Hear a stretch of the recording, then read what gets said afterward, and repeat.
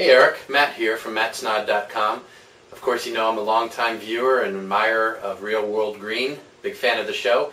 And after watching your latest episode, I figured I'd come up with a video response to your Greening Your Kitchen series in the amount of water it takes to boil pasta. Well, I had done a trick, I guess about a year ago, not really a trick so much, but boiling water and really cooking anything.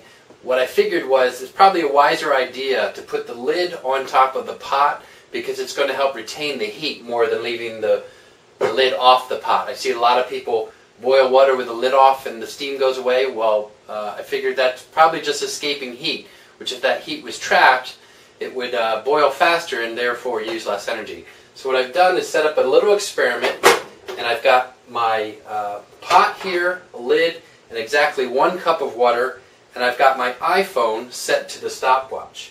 So what I'm going to do is pour exactly 1 cup of water into this pot. I know you can't really cook pasta in a cup of water, but for argument's sake, we'll try to make it go a little faster. And I am going to turn this burner on high and start the iPhone stopwatch at the same time.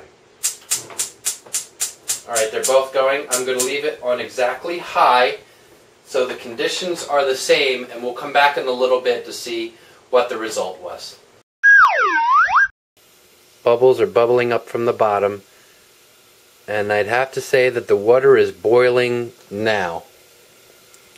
So we're back, and we're back with the second half of the experiment where I will boil another 1 cup of water with the lid on this time, just to be sure for the viewers that all things being equal, the pot has sufficiently cooled, the heating element has sufficiently cooled, and the first time of 236, I will now reset, pour another 1 cup of water into the pot, this time putting on the lid, and I will start it at the same time I start the stopwatch.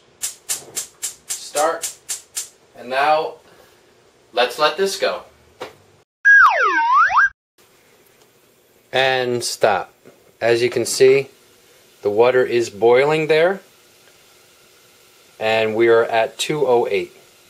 So as you can see, there was a savings in time by boiling water with the lid on versus with the lid off. And I know that was probably about as exciting as watching paint dry, but I just wanted to show you another trick to perhaps green your kitchen.